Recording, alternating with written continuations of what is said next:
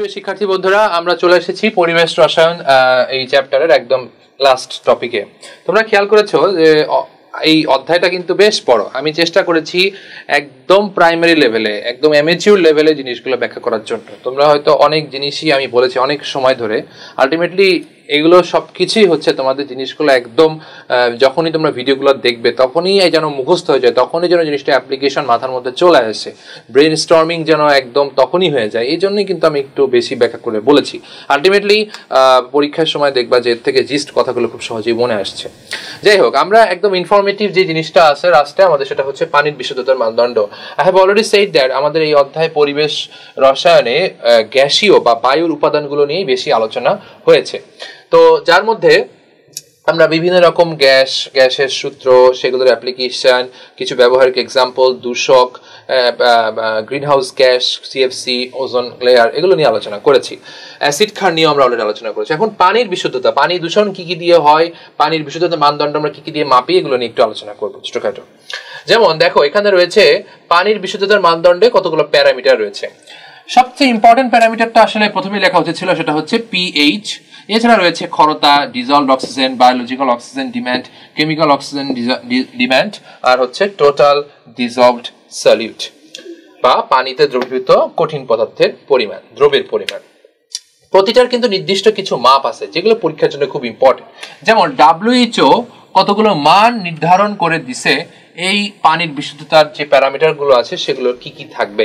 As for example, পানির ক্ষরতার জন্য calcium, magnesium একটা নির্দিষ্ট মাপ আছে, dissolved oxygen, BOD, COD, TDS, এগুলোর জন্য কিছু নির্দিষ্ট পরিমাণ রয়েছে, যেই পরিমাণগুলো থাকলে এইটা ওই পানির জন্য বা ওই জলাশয়ের জন্য ভালো। এর যদি বেশি হয়ে যায় বা কোনো কোনো ক্ষেত্রে যদি কম হয়ে যায়, সেটা কিন্তু পানির জন্য খারাপ। ইন্ডিভিজুয়াল আলোচনায় আমরা আসছি। যেমন প্রথমে আমরা দেখি হচ্ছে পানির ক্ষরতা। পানির ক্ষরতার জন্য পানিতে সাধারণত যেসব আয়ন থাকে তার মধ্যে ক্যালসিয়াম এবং ম্যাগনেসিয়ামের যে লবণগুলো থাকে, সেই লবণগুলো যদি এক্সেস হয়ে যায়, সেটাকে আমরা বলি হচ্ছে পানির ক্ষরতা।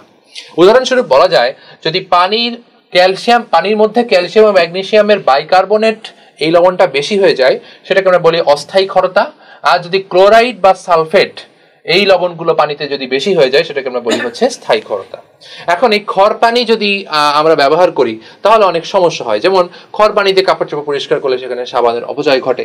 খড় পানি দিয়ে যদি আমরা আমাদের স্কিনটা পরিষ্কার করা বা আমাদের গোসল করার চেষ্টা করি, যেখানে আমাদের স্কিনের ক্ষতি হবে। বয়লারে পানির অনেক অপচয় হয়, সাবানের অপচয় হচ্ছে, ডিটারজেন্টের অপচয় হচ্ছে, কাপড়ে যখন আমরা ধুবো তখন সেখানে কাপড়ে বাদামি দাগ পড়ে যাচ্ছে, এই সমস্ত অনেক সমস্যা হতে পারে। তাহলে পানির ক্ষরতা কিন্তু দূর করতে হবে। দূর করার জন্য দুইটা পদ্ধতি আছে। একটা হচ্ছে অস্থায়ী ক্ষরতা দূর করার জন্য পানিকে জাস্ট ফুটালেই হয়ে যাবে, উত্তপ্ত করতে হবে। আর স্থায়ী ক্ষরতা দূর করার জন্য পারমোটিট নামে একটা পদ্ধতি রয়েছে। পারমোটিটটা হচ্ছে আসলে সোডিয়াম অ্যালুমিনিয়াম সিলিকেট এর সাথে কিছু শোধক পানি থাকবে, এটাকে আমরা বলি হচ্ছে সোডিয়াম বা পারমোটিট।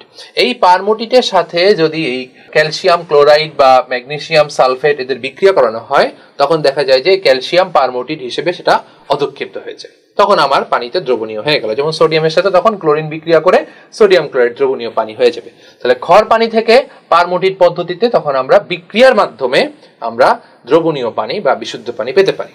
তাহলে মনে রাখতে হবে, অস্থায়ী ক্ষরতা দূর করার জন্য ফুটানো আর স্থায়ী ক্ষরতা দূর করার জন্য পারমোটিট পদ্ধতি। পারমোটিট পদ্ধতির মাধ্যমে কিন্তু আমি অস্থায়ী ক্ষরতাও দূর করতে পারবো, অসুবিধা নেই। বাট আমরা মনে রাখতে হবে স্থায়ী ক্ষরতা দূর করার জন্য স্পেসিফিক হচ্ছে পারমোটিট পদ্ধতি। এবার আসা যাক ডিজলভড অক্সিজেন। আমরা জানি পানিতে অক্সিজেন দরকার। পানিতে অক্সিজেন না থাকলে ওই পানিতে বসবাসকারী যে সমস্ত জৈব বস্তু, যে সমস্ত উদ্ভিদ, যে সমস্ত প্রাণী রয়েছে, তারা কিন্তু বাঁচবে না পানিতে যদি যথেষ্ট পরিমাণ অক্সিজেন না থাকে। কতটুকু অক্সিজেন থাকতে হবে? WHO বলে দিয়েছে যে একটা জলাশয়ে ডিজলভড অক্সিজেনের পরিমাণ at least 4 to 6 parts per million থাকা উচিত। যদি কমে যায় তাহলে সেই পানি দূষিত। কত কমে গেলে বলেছে অ্যাটলিস্ট 2.5 এর যদি কমে যায় তাহলে সেই পানিটা হচ্ছে দূষিত পানি। এখন আসো, পানিতে অক্সিজেন কেন কমে যেতে পারে? কমে যেতে পারে কতগুলো কারণে। যেমন পানিতে যদি জৈব দূষণ ঘটে, অনেক মৃত জৈব বস্তু যদি পানিতে বেড়ে যায়, যেমন আমরা অনেক সময় খুব ক্যালাসলি আমরা ঘরে যেসব বর্জ্য পদার্থ আছে, রান্না করার পরে যে সমস্ত বর্জ্য পদার্থ থাকে, তারপরে সবজি কাটার পরে যে সমস্ত বর্জ্য পদার্থ থাকে, হ্যাঁ, সবগুলো আমরা কিন্তু যেখানে সেখানে ফেলে দিই। এটা খুব খারাপ জিনিস, যার কারণে দেখা যাচ্ছে যে এই সমস্ত জৈব বস্তু বা মৃত জৈব পদার্থ পানিতে যে তারা কিন্তু বিয়োজনের জন্য তাদের অক্সিজেন দরকার হয়, সেই অক্সিজেনটা তারা অপচয় করে। পানিতে যদি ব্যাকটেরিয়ার পরিমাণ বেশি বাড়ে, ব্যাকটেরিয়ার পরিমাণ কেন বাড়বে? যদি জৈব বস্তুর পরিমাণ বাড়ে তাহলে তো ব্যাকটেরিয়ার পরিমাণও বাড়বে, তারা অক্সিজেন ব্যবহার করবে। পানিতে যদি অজৈব পদার্থ যদি বেশি বেড়ে যায়, তারাও কিন্তু জারণের জন্য অক্সিজেন অপচয় করে ফেলে। তাহলে ডিজলভড অক্সিজেন কিভাবে কমতে পারে সেটা আমরা খেয়াল করলাম। আবার দুইটা টার্ম আছে, একটা হচ্ছে বায়োলজিক্যাল অক্সিজেন ডিমান্ড আর একটা হচ্ছে কেমিক্যাল অক্সিজেন ডিমান্ড। সেটা আবার কি? অক্সিজেন চাহিদা। অক্সিজেনের একটা নির্দিষ্ট পরিমাণ চাহিদা থাকতে হবে। বাজারে যদি চাহিদা বেড়ে যায় তাহলে কিন্তু সেই বাজারের অবস্থা খুব খারাপ হয়ে যায়। খুব তোমরা প্র্যাকটিক্যাল এক্সাম্পল দিয়েও ঘটনাটা বুঝতে পারো। ঠিক তেমনি পানিতে অক্সিজেনের একটা নির্দিষ্ট চাহিদা থাকতে হবে, যদি তার থেকে চাহিদা বেশি হয়ে যায় তাহলে কিন্তু খারাপ। যেমন বায়োলজিক্যাল অক্সিজেন ডিমান্ড মানে পুকুরে যে সমস্ত জৈব পদার্থ বাস করে তাদের অক্সিজেন চাহিদাটাই হচ্ছে বায়োলজিক্যাল অক্সিজেন ডিমান্ড, জৈব বস্তুর অক্সিজেন চাহিদা। আচ্ছা, জৈব বস্তুর অক্সিজেন চাহিদা কেন হতে পারে? এক হতে পারে জৈব বস্তুর রেসপিরেশন বা শ্বসন দরকার, সেজন্য অক্সিজেন দরকার হতে পারে।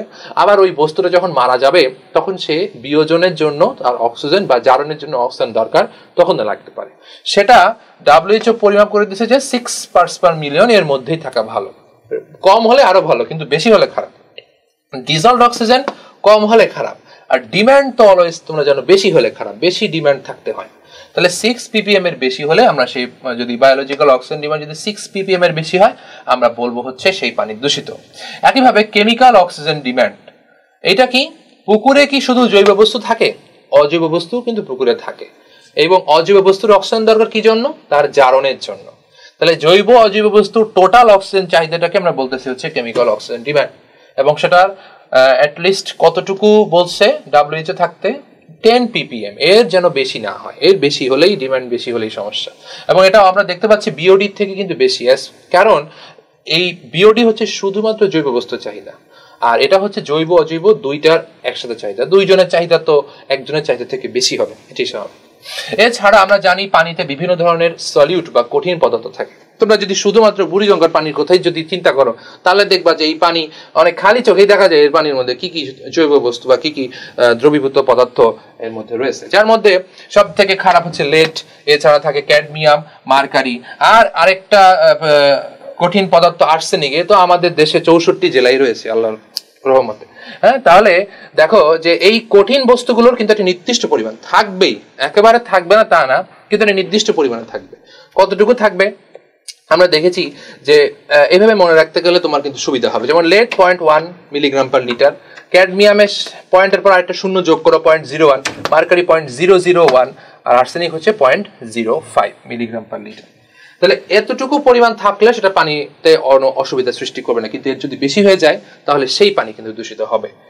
এখন এই পানিতে টোটাল ডিজলভ যে সলিউট, এগুলো কিন্তু প্রচুর পরিমাণে আমাদের দেশে শিল্প কারখানার আশেপাশে দেশের নদী রয়েছে সেখানে কিন্তু থাকে। এইগুলোকে কিন্তু এইগুলোর পানি কিন্তু আমাদের ওয়াসার পানি বা এই বুড়িগঙ্গার পানি কিন্তু পরিশোধিত হয়ে ওয়াসার পানি হিসেবে আমাদের বাসা বাড়িতে আসে। তাহলে নিশ্চয়ই এই পানিটাকে কোনো না কোনোভাবে পিউরিফাই করতেছে। পিউরিফাই করার জন্য কিছু পদ্ধতি আছে, অর্থাৎ পানিতে টিডিএস কমানোর কিছু উপায় আছে, যেগুলোকে আমরা খুব শর্টকাট সূত্রে মনে রাখতে পারি PACADB।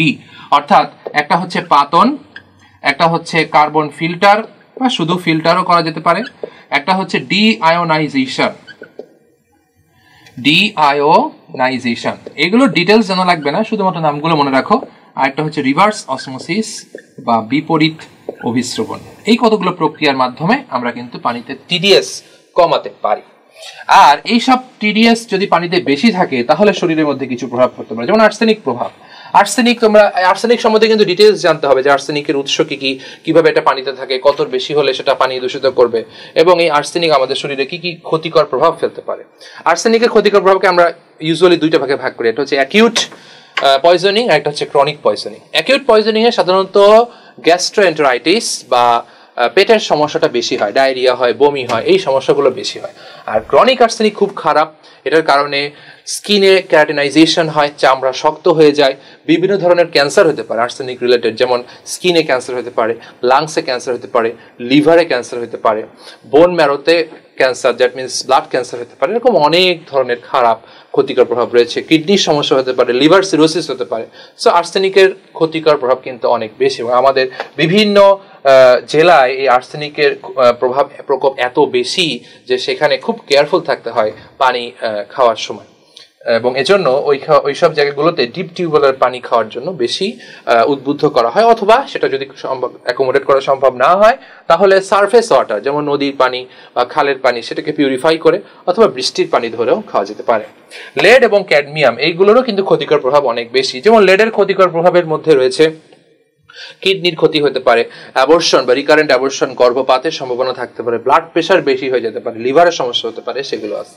ক্যাডমিয়ামের কারণেও রক্ত শূন্যতা বা অ্যানিমিয়া হতে পারে, এটার কারণেও কিডনিতে সমস্যা হতে পারে, এটার কারণে একটা অস্থিতে ক্যাডমিয়াম জমে, বিশেষ করে জয়েন্টে ক্যাডমিয়াম জমে একটা রোগ হয় যেটাকে আমরা বলি হচ্ছে ইটাই রোগ, সেটাও কিন্তু হতে পারে ক্যাডমিয়ামের কারণে। তাহলে এর ক্ষতিকর প্রভাবগুলো কোন কোন উৎস থেকে এগুলো আসে, কতটুকু মাত্রা আমাদের জানা দরকার, সেগুলো কিন্তু আমরা মুখস্থ করে ফেলব।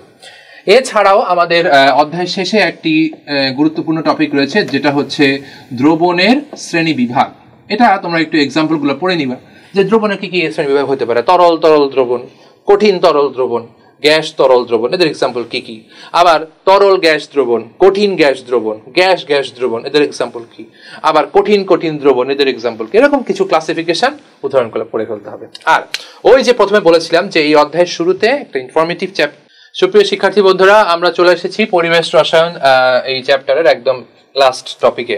তোমরা খেয়াল করেছো যে এই অধ্যায়টা কিন্তু বেশ বড়। আমি চেষ্টা করেছি একদম প্রাইমারি লেভেলে, একদম অ্যামেচিউর লেভেলে জিনিসগুলো ব্যাখ্যা করার জন্য। তোমরা হয়তো অনেক জিনিসই আমি বলেছি অনেক সময় ধরে, আলটিমেটলি এগুলো সব কিছুই হচ্ছে তোমাদের জিনিসগুলো একদম যখনই তোমরা ভিডিওগুলো দেখবে তখনই যেন মুখস্থ হয়ে যায়, তখনই যেন জিনিসটা অ্যাপ্লিকেশন মাথার মধ্যে চলে আসে, ব্রেন স্টর্মিং যেন একদম তখনই হয়ে যায়। এই জন্যই কিন্তু আমি একটু বেশি ব্যাখ্যা করে বলেছি।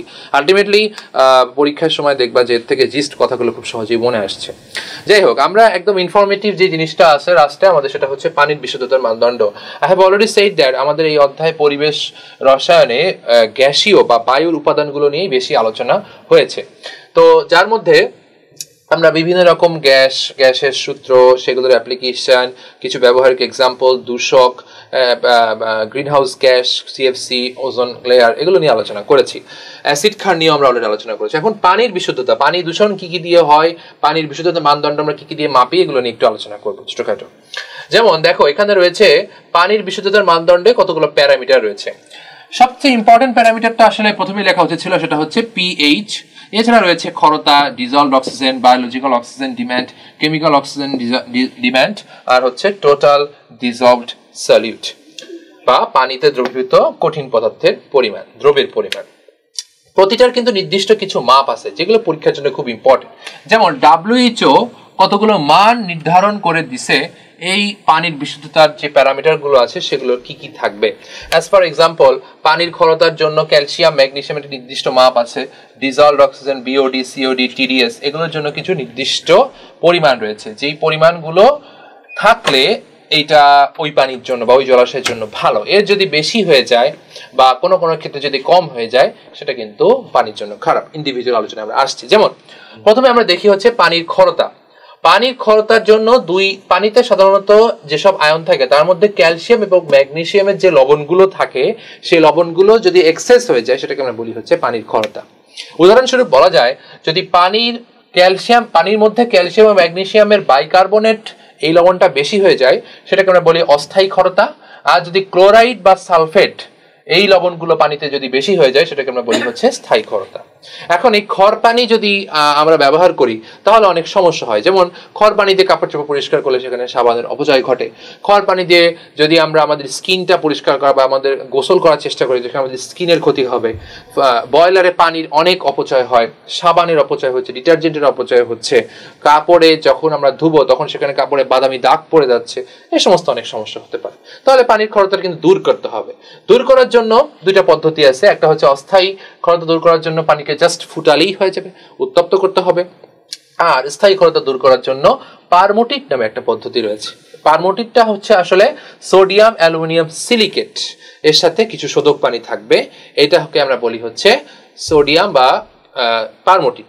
এই পারমোটিটের সাথে যদি এই ক্যালসিয়াম ক্লোরাইড বা ম্যাগনেসিয়াম সালফেট এদের বিক্রিয়া করানো হয়, তখন দেখা যায় যে ক্যালসিয়াম পারমোটিড হিসেবে সেটা অধক্ষেপিত হয়ে যায়, তখন আমার পানিতে দ্রবণীয় হয়ে গেল। যেমন সোডিয়ামের সাথে তখন ক্লোরিন বিক্রিয়া করে সোডিয়াম ক্লোরাইড দ্রবণীয় পানি হয়ে যাবে। তাহলে ক্ষার পানি থেকে পারমোটিড পদ্ধতিতে তখন আমরা বিক্রিয়ার মাধ্যমে আমরা দ্রবণীয় পানি বা বিশুদ্ধ পানি পেতে পারি। তাহলে মনে রাখতে হবে অস্থায়ী ক্ষারতা দূরীকরণের জন্য ফুটানো আর স্থায়ী ক্ষারতা দূরীকরণের জন্য পারমোটিড পদ্ধতি। পারমোটিড পদ্ধতির মাধ্যমে কিন্তু আমি অস্থায়ী ক্ষারতাও দূর করতে পারবো, অসুবিধা নেই, বাট আমরা মনে রাখতে হবে স্থায়ী ক্ষারতা দূর করার জন্য একটু স্পেসিফিক হচ্ছে পারমোটিড পদ্ধতি। এবার আসা যাক ডিজলভড অক্সিজেন। আমরা জানি পানিতে অক্সিজেন দরকার, পানিতে অক্সিজেন না থাকলে ওই পানিতে বসবাসকারী যে সমস্ত জৈব বস্তু, যে সমস্ত উদ্ভিদ, যে সমস্ত প্রাণী রয়েছে তারা কিন্তু বাঁচবে না পানিতে যদি যথেষ্ট পরিমাণ অক্সিজেন না থাকে। কতটুকু অক্সিজেন থাকতে হবে? WHO বলে দিয়েছে যে একটা জলাশয়ে ডিজলভড অক্সিজেনের পরিমাণ at least 4 to 6 parts per million থাকা উচিত। যদি কমে যায় তাহলে সেই পানি দূষিত। কত কমে গেলে বলেছে অ্যাটলিস্ট 2.5 এর যদি কমে যায় তাহলে সেই পানিটা হচ্ছে দূষিত পানি। এখন আসো পানিতে অক্সিজেন কেন কমে যেতে পারে? কমে যেতে পারে কতগুলো কারণে। যেমন পানিতে যদি জৈব দূষণ ঘটে, অনেক মৃত জৈব বস্তু যদি পানিতে বেড়ে যায়, যেমন আমরা অনেক সময় খুব ক্যালাসলি আমরা ঘরে যেসব বর্জ্য পদার্থ আছে, রান্না করার পরে যে সমস্ত বর্জ্য পদার্থ থাকে, তারপরে সবজি কাটার পরে যে সমস্ত বর্জ্য পদার্থ থাকে, হ্যাঁ, সবগুলো আমরা কিন্তু যেখানে সেখানে ফেলে দিই। এটা খুব খারাপ জিনিস, যার কারণে দেখা যাচ্ছে যে এই সমস্ত জৈব বস্তু বা মৃত জৈব পদার্থ পানিতে যে তারা কিন্তু বিয়োজনের জন্য তাদের অক্সিজেন দরকার হয়, সেই অক্সিজেনটা তারা অপচয় করে। পানিতে যদি ব্যাকটেরিয়ার পরিমাণ বেশি বাড়ে, ব্যাকটেরিয়ার পরিমাণ কেন বাড়বে? যদি জৈব বস্তুর পরিমাণ বাড়ে তাহলে তো ব্যাকটেরিয়ার পরিমাণও বাড়বে, তারা অক্সিজেন ব্যবহার করবে। পানিতে যদি অজৈব পদার্থ যদি বেশি বেড়ে যায়, তারাও কিন্তু জারণের জন্য অক্সিজেন অপচয় করে ফেলে। তাহলে ডিজলভড অক্সিজেন কিভাবে কমতে পারে সেটা আমরা খেয়াল করলাম। আবার দুইটা টার্ম আছে, একটা হচ্ছে বায়োলজিক্যাল অক্সিজেন ডিমান্ড আর একটা হচ্ছে কেমিক্যাল অক্সিজেন ডিমান্ড। সেটা আবার কি? অক্সিজেন চাহিদা। অক্সিজেনের একটা নির্দিষ্ট পরিমাণ চাহিদা থাকতে হবে। বাজারে যদি চাহিদা বেড়ে যায় তাহলে কিন্তু সেই বাজারের অবস্থা খুব খারাপ হয়ে যায়। খুব তোমরা প্র্যাকটিক্যাল এক্সাম্পল দিয়েও ঘটনাটা বুঝতে পারো। ঠিক তেমনি পানিতে অক্সিজেনের একটা নির্দিষ্ট চাহিদা থাকতে হবে, যদি তার থেকে চাহিদা বেশি হয়ে যায় তাহলে কিন্তু খারাপ। যেমন বায়োলজিক্যাল অক্সিজেন ডিমান্ড মানে পুকুরে যে সমস্ত জৈব পদার্থ বাস করে তাদের অক্সিজেন চাহিদাটাই হচ্ছে বায়োলজিক্যাল অক্সিজেন ডিমান্ড, জৈব বস্তুর অক্সিজেন চাহিদা। আচ্ছা, জৈব বস্তুর অক্সিজেন চাহিদা কেন হতে পারে? এক হতে পারে জৈব বস্তুর রেসপিরেশন বা শ্বসন দরকার, সেজন্য অক্সিজেন দরকার হতে পারে।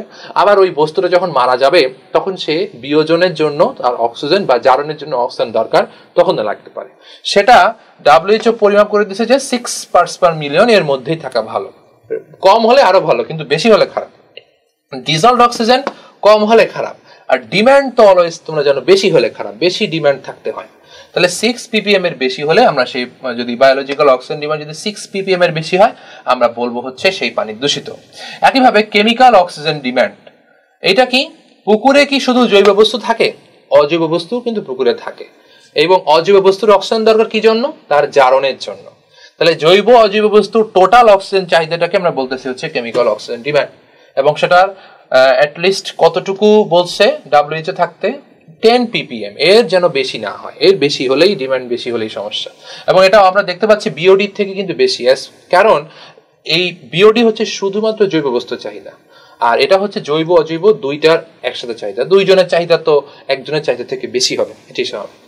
এছাড়া আমরা জানি পানিতে বিভিন্ন ধরনের সলিউট বা কঠিন পদার্থ থাকে। তোমরা যদি শুধুমাত্র বুড়িগঙ্গার পানির কথাই যদি চিন্তা করো তাহলে দেখবা যে এই পানি অনেক খালি চোখেই দেখা যায় এর পানির মধ্যে কি কি জৈব বস্তু বা কি কি দ্রবীভূত পদার্থ এর মধ্যে রয়েছে, যার মধ্যে সব থেকে খারাপ হচ্ছে লেড, এছাড়া থাকে ক্যাডমিয়াম, মার্কারি, আর আরেকটা কঠিন পদার্থ আর্সেনিক। এ তো আমাদের দেশে 64 জেলায় রয়েছে আল্লাহর রহমতে।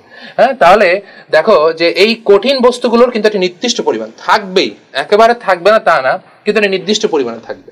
কতটুকু থাকবে আমরা দেখেছি যে এভাবে মনে রাখতে গেলে তোমার কিন্তু সুবিধা হবে। যেমন লেড 0.1 মিলিগ্রাম পার লিটার, ক্যাডমিয়ামের পয়েন্টের পর আরেকটা শূন্য যোগ করো 0.01, মার্কারি 0.001, আর আর্সেনিক হচ্ছে 0.05 মিলিগ্রাম পার লিটার। তাহলে এতটুকু পরিমাণ থাকলে সেটা পানিতে অসুবিধা সৃষ্টি করবে না, কিন্তু এর যদি বেশি হয়ে যায় তাহলে সেই পানি কিন্তু দূষিত হবে। এখন এই পানিতে টোটাল ডিজলভ যে সলিউবল এগুলো কিন্তু প্রচুর পরিমাণে আমাদের দেশে শিল্প কারখানার আশেপাশে দেশের নদী রয়েছে সেখানে কিন্তু থাকে। এইগুলোকে কিন্তু এইগুলোর পানি কিন্তু আমাদের ওয়াসার পানি বা এই বুড়িগঙ্গার পানি কিন্তু পরিশোধিত হয়ে ওয়াসার পানি হিসেবে আমাদের বাসা বাড়িতে আসে। তাহলে নিশ্চয়ই এই পানিটাকে কোনো না কোনোভাবে পিউরিফাই করতেছে। পিউরিফাই করার জন্য কিছু পদ্ধতি আছে, অর্থাৎ পানিতে টিডিএস কমানোর কিছু উপায় আছে যেগুলোকে আমরা খুব শর্টকাট সূত্রে মনে রাখতে পারি PACADB। অর্থাৎ একটা হচ্ছে পাতন, একটা হচ্ছে কার্বন ফিল্টার বা শুধু ফিল্টারও করা যেতে পারে, একটা হচ্ছে ডিআয়োনাইজেশন। এগুলো ডিটেলস জানা লাগবে না, শুধুমাত্র নামগুলো মনে রাখো। আর একটা হচ্ছে রিভার্স অসমোসিস বা বিপরীত অভিস্রবণ। এই কতগুলো প্রক্রিয়ার মাধ্যমে আমরা কিন্তু পানিতে টিডিএস কমাতে পারি। আর এই সব টিডিএস যদি পানিতে বেশি থাকে তাহলে শরীরের মধ্যে কিছু প্রভাব পড়তে পারে, যেমন আর্সেনিক প্রভাব। আর্সেনিক সম্বন্ধে কিন্তু ডিটেলস জানতে হবে যে আর্সেনিকের উৎস কি কি, কিভাবে এটা পানিতে থাকে, কত বেশি হলে সেটা পানি দূষিত করবে, এবং এই আর্সেনিক আমাদের শরীরে কি কি ক্ষতিকর প্রভাব ফেলতে পারে। আর্সেনিকের ক্ষতিকর প্রভাবকে আমরা ইউজুয়ালি দুইটা ভাগে ভাগ করি, একটা হচ্ছে অ্যাকিউট পয়জনিং আর একটা হচ্ছে ক্রনিক পয়জনিং। অ্যাকিউট পয়জনিং এ সাধারণত গ্যাস্ট্রোএন্টেরাইটিস বা পেটের সমস্যাটা বেশি হয়, ডায়রিয়া হয়, বমি হয়, এই সমস্যাগুলো বেশি হয়। আর ক্রনিক আর্সেনিক খুব খারাপ, এটার কারণে স্কিনে ক্যারাটিনাইজেশন হয়, চামড়া শক্ত হয়ে যায়, বিভিন্ন ধরনের ক্যান্সার হতে পারে আর্সেনিক রিলেটেড, যেমন স্কিনে ক্যান্সার হতে পারে, লাংসে ক্যান্সার হতে পারে, লিভারে ক্যান্সার হতে পারে, বোন ম্যারোতে cancer, that means blood cancer হতে পারে। এরকম অনেক ধরনের খারাপ ক্ষতিকর প্রভাব রয়েছে, কিডনির সমস্যা হতে পারে, লিভার সিরোসিস হতে পারে। সো আর্সেনিকের ক্ষতিকর প্রভাব কিন্তু অনেক বেশি, এবং আমাদের বিভিন্ন জেলায় এই আর্সেনিকের প্রকোপ এত বেশি যে সেখানে খুব কেয়ারফুল থাকতে হয় পানি খাওয়ার সময়, এবং এজন্য ওই সব জায়গাগুলোতে ডিপ টিউবওয়েলের পানি খাওয়ার জন্য বেশি উদ্বুদ্ধ করা হয়, অথবা সেটা যদি অ্যাকোমোডেট করা সম্ভব না হয় তাহলে সারফেস ওয়াটার, যেমন নদীর পানি বা খালের পানি, সেটাকে পিউরিফাই করে অথবা বৃষ্টির পানি ধরেও খাওয়া যেতে পারে। লেড এবং ক্যাডমিয়াম এইগুলোরও কিন্তু ক্ষতিকর প্রভাব অনেক বেশি, যেমন লেডের ক্ষতিকর প্রভাবের মধ্যে রয়েছে কিডনির ক্ষতি হতে পারে, অ্যাবর্শন বা রিকারেন্ট অ্যাবর্শন, গর্ভপাতের সম্ভাবনা থাকতে পারে, ব্লাড প্রেশার বেশি হয়ে যেতে পারে, লিভারের সমস্যা হতে পারে, সেগুলো আছে।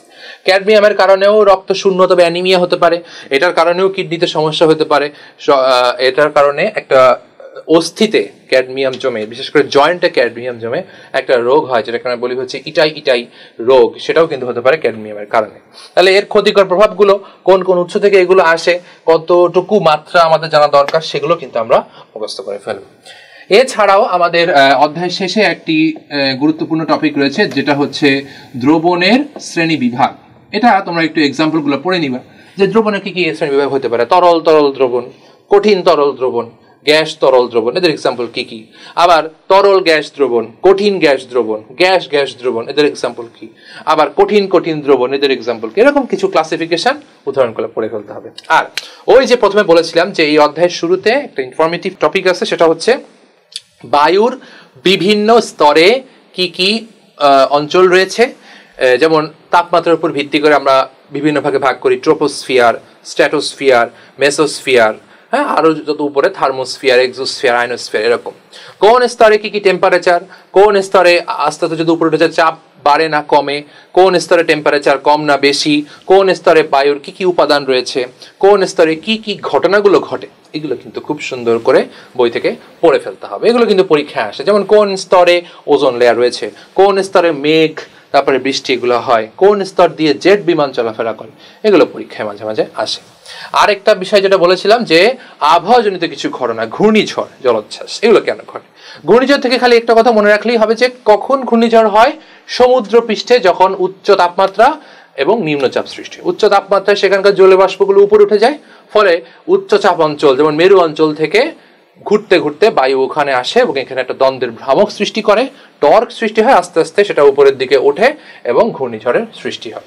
এবং দেখা যায় যে ঘূর্ণিঝড় অ্যাটলিস্ট সমুদ্রপৃষ্ঠের টেম্পারেচার যখন 27°C হয়, তার উপরে যদি টেম্পারেচার বাড়ে তখন কিন্তু ঘূর্ণিঝড় ইউজুয়ালি সৃষ্টি হয়।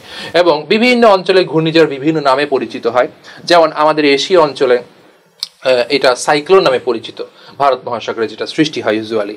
আবার একই ঘূর্ণিঝড় যদি প্রাচ্য অর্থাৎ প্রশান্ত মহাসাগর উপকূলে সৃষ্টি হয় ওটাকে আবার টাইফুন বলে। ওটা যদি আবার মেক্সিকো উপসাগর বা আটলান্টিক মহাসাগর ওদিকে সৃষ্টি হয় ওটাকে আমার বলা হয় হারিকেন।